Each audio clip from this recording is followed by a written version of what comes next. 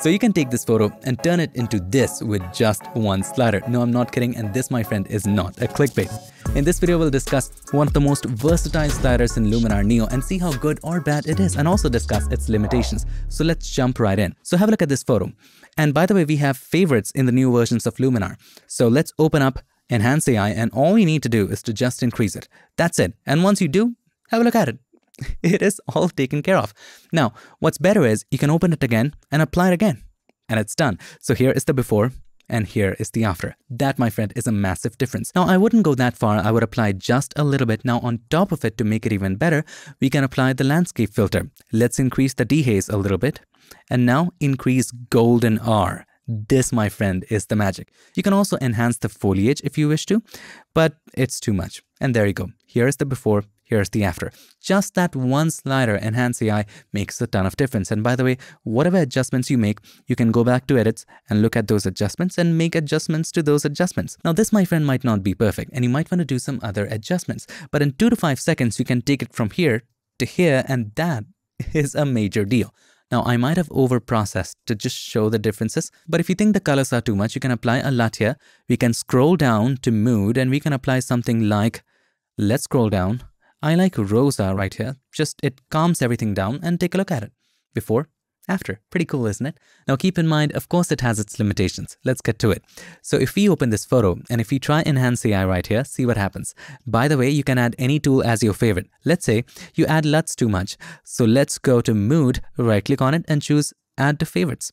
There you go. It comes at the top, becomes way more convenient. Now let's apply Enhance AI right here. As soon as we increase Accent AI, it adds this soft halo around the edge of the mountain. It may or may not look good to you, that's up to you, but for me, it is kind of bothering me a little bit. So how do you fix this? The solution is just apply it to the point where you start seeing the things that you don't want to see. That's all. So let's increase it. And at this point, I feel like I begin to see the halo. So let's stop right about there. And on top of that, you can apply a little bit of Sky Enhancer AI. That's good. Now to make it better, let's apply one of our favorite tools or filters, whatever you want to call it, and that is landscape. Increase the dehaze too much, increase the golden R too much, not too much because it creates these color boosted areas which are oversaturated. So let's keep it in control. And of course, you can enhance the foliage a little bit. You can change the hue of the foliage if you wish to.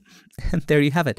If you feel that there are some areas which are too blue, you can come down to color harmony right here. You can also use the develop as well. Let's increase the warmth a little bit.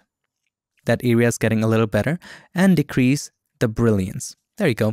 Now you can take masking, take the brush and just paint on the areas where you want it. So make sure paint is selected and not erase, and just paint over these areas. That's all. There you go. Fixed. So here is the before.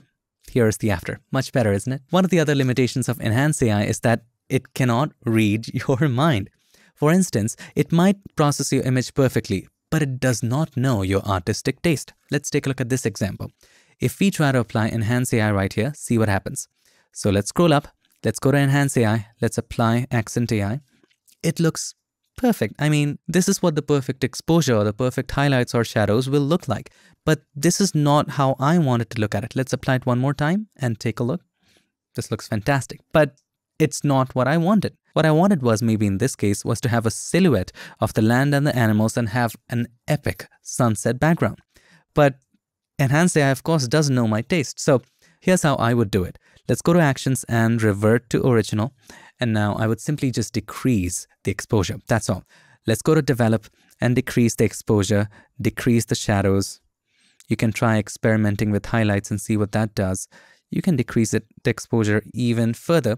And then we can go to Sky Replacement. So let's go to Sky AI. Where is that? Oh, we added it to favorites at the top. Anyway, so let's go to Sky AI. So I'm going to add from this set called Colorful Sunrises. By the way, if you're interested in it, you can check the link in the description. Pretty amazing, pretty affordable as well. Amazing collection of skies. So let's scroll down. Let's choose something like this. And that looks nice. What about this?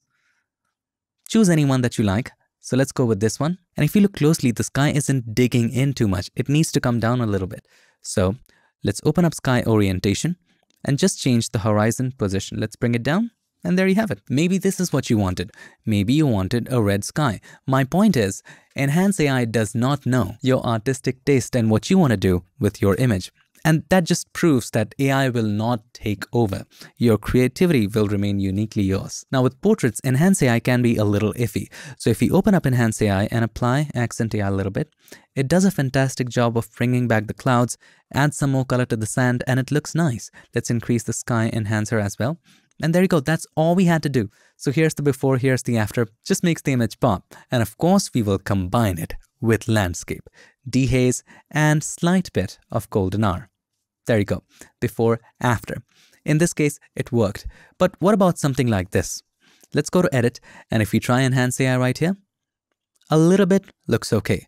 But if you add too much, the sky looks amazing, the subject looks amazing, but it creates a faded effect over the subject. I absolutely love what it's doing to the rest of the image, but it also created a halo around the subject. Let's apply it one more time to see what it's doing. It seriously does a good job, but only if it didn't create the halo or the faded effect on the subject, this would have been so perfect. So what would I do in this case?